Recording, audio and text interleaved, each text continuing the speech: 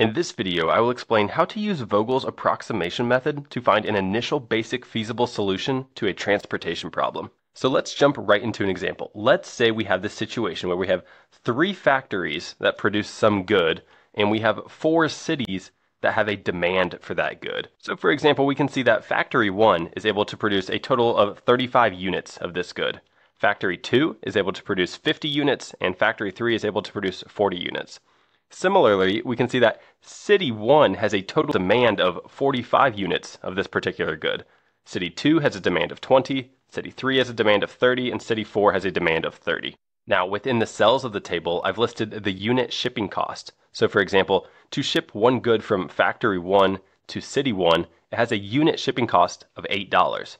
And similarly, to ship one good from Factory 1 to City 2, it has a unit cost of $6, and so on. So what we'll notice about this particular situation is that the total supply, if you add up all these numbers, that total supply is 125.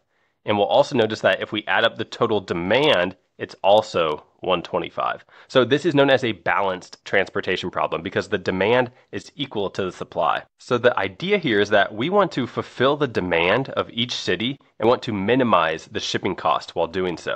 So here's how we can do that using Vogel's approximation method. We look at each row and we identify what is the minimum shipping cost. So in row 1, we can see that the minimum shipping cost, the unit shipping cost, is $6. Then we identify the second lowest shipping cost. So that would be the $8 right here. Then we just take the difference between these two. So 8 minus 6 is 2. So here's what we're going to write. We're going to say the difference, and we'll say difference sub 1, because this will be the first iteration that we do. And this first row is 8 minus 6. So let's write a 2 right there. Now we're going to repeat this process in the second row. So we can see that the lowest shipping cost is $7. The second lowest is $9. So the difference between 9 and 7 is 2. So we'll put a 2 right here. And then in the last row, we can see the lowest shipping cost is $5, and the second lowest is $9. So the difference between those two is $4. So we'll put a 4 right here. Then we're also going to calculate these differences across the columns as well. So let's write difference 1. In the first column, what is the lowest shipping cost? That would be $8, and the second lowest is $9. So the difference between those two is 1. In this next column, the lowest shipping cost is $6, the second lowest is $9, the difference there is 3. In the third column, the lowest shipping cost is $10 and the next lowest is 13, so that difference is 3. And in the last column, the lowest shipping cost is $5 and the second lowest is $7. That's a difference of 2. Now what we do is we look at all of these differences along the columns and all the differences along the rows, and we ask ourselves which row or column has the largest difference. Well, that would be the 4 right here. So what we're going to do is focus our attention on this row, on this last row. And what we're going to do is we're going to pick the cell with the lowest shipping cost. So that would be this cell right here with a shipping cost of $5. And what we're going to do is try to fulfill as much of the demand as possible. So the total demand that City 4 has is 30. So are we able to fulfill all of that demand using the supply from Factory 3, which is in the same row as this shipping cost? Yeah, because we have a supply of 40, so we can fulfill that entire demand. So we're going to put a 30 right here. We're going to ship 30 units from Factory 3 to City 4. And we'll notice that that will fulfill the entire demand, so we'll cross that out. Now, if we use 30 units from Factory 3 here, we have to reduce this 40 by 30. So 40 minus 30 is 10. So Factory 3 has 10 units left that it can still supply to the other cities. And one thing we'll notice is that since the total demand for City 4 has been completely met, it means that we won't be using these cells at all. So we wouldn't need to send any goods from Factory 2 or Factory 1 to this city because the total demand for that city is already met. So we're done with that column. Now what we're going to do is repeat that process all over again. So we'll calculate the differences once again for the remaining cells. So for this iteration, again, let's look at row 1 here. The lowest shipping cost is 6, the next lowest is 8, so that difference is 2. In the next row, the lowest shipping cost is 9, the next lowest is 12, that difference is 3. And in the last row, the lowest shipping cost is 9, the next lowest is 14, so that's a difference of 5. And we'll move on to the columns, so we'll say differences on our second iteration. The lowest shipping cost right here in column 1 is 8. The next lowest is 9. So we'll put a difference of 1. In the next column, the lowest shipping cost is 6. The next lowest is 9. That's a difference of 3. In the next column, the lowest shipping cost is 10. And the next lowest is 13. So that's also a difference of 3. And we'll just put a little dash right here since we're done with this column. So now if we look at all of the differences on the second iteration, what's the largest? Well, we can see that the 5 right here is the largest. So again, we'll focus on the row that contains the 5, and we'll look at these 3 shipping costs and say which one is the lowest. So that would be the 9 right here. So we want to fulfill as much of this demand as possible using the supply from factory 3. So factory 3, we can see its supply is only 10, so we'll use up all of that supply, and then that supply will be completely gone. So if we fulfill 10 of this total demand of 20, we need to subtract 10. So we'll say there's still a demand of 10 that needs to be filled. And now what we'll notice is that factory 3 is completely out of supply, so we've used up all of that supply. So that means this cell and this cell will not be used, because factory 3 does not have any more supply that could possibly be sent to the other cities. Okay, so now we need to move on to the next iteration. So again, we'll calculate the differences among the rows. So if we start with row 1, the lowest shipping cost is 6, the next lowest is 8, that's a difference of 2.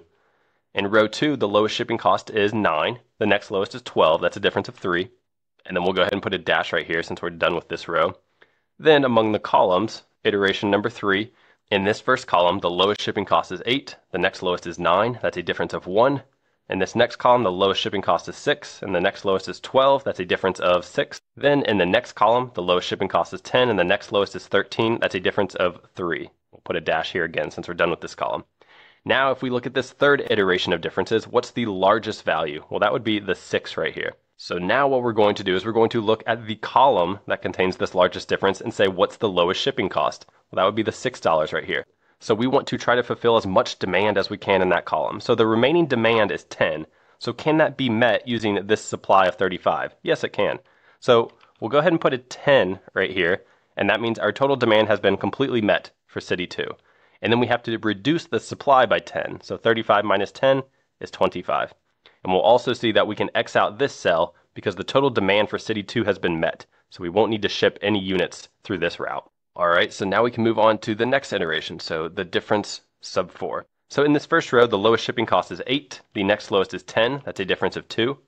In this next row, the lowest shipping cost is 9, the second lowest is 13, that's a difference of 4, and we're done with this row. And along the columns, for the column differences, we have the lowest shipping cost is 8, the next lowest is 9, that's a difference of 1, and then we're done with this column. In column 3, the lowest shipping cost is 10, the second lowest is 13, that's a difference of 3, and we're done with this column. So now what is the largest difference among the D4 values? So that would be this value right here, this 4. So we're going to identify the lowest shipping cost in that row, which would be this 9 right here. And we're going to say, can we fulfill as much demand as possible in city 1 using this supply of 50? Yeah, so the supply of 50 is greater than the demand, so we'll use 45 units. And we'll notice that the demand will then be completely met, so that will be crossed out. And we'll have to reduce this 50 by 45. So 50 minus 45 is 5. And now we can see that the total demand for city 1 has been met, so we can X out this cell since we will not be using that. And now what we'll notice is there's only 2 cells that are remaining, and there's only 2 possible supply values that could go there. So we can go ahead and just fill in those values. So for example, for city 3 right here, this supply has to be 25 because that's all that's left in the row. And similarly, the number of units that we ship through this route has to be 5 since that's the only possible value that we have left in that row. And we'll notice that this 25 plus 5 meets this total demand of 30 down here. So the total demand is met. So this will be our final answer. So to calculate the total cost, here's what we can write. The total cost is going to be the number of units shipped in each of the allocated cells times the unit shipping cost. So for example, we have 45 units that we're shipping from factory 2 to city 1, and it has a unit shipping cost of $9. So we'll say 45 times $9. Then we have to add to that, we have 10 units going through this route with a unit shipping cost of $6. So we'll say 10 times $6. And then to add to that, we have to do 10 times $9. And then we add 25 times $10. And then we add 5 times $13. And then lastly, we can add 30 times $5. So now when you punch all of this into a calculator, you end up with a total shipping cost of $1,020. So that is how you can find an initial basic feasible solution to the transportation problem using Vogel's approximation method.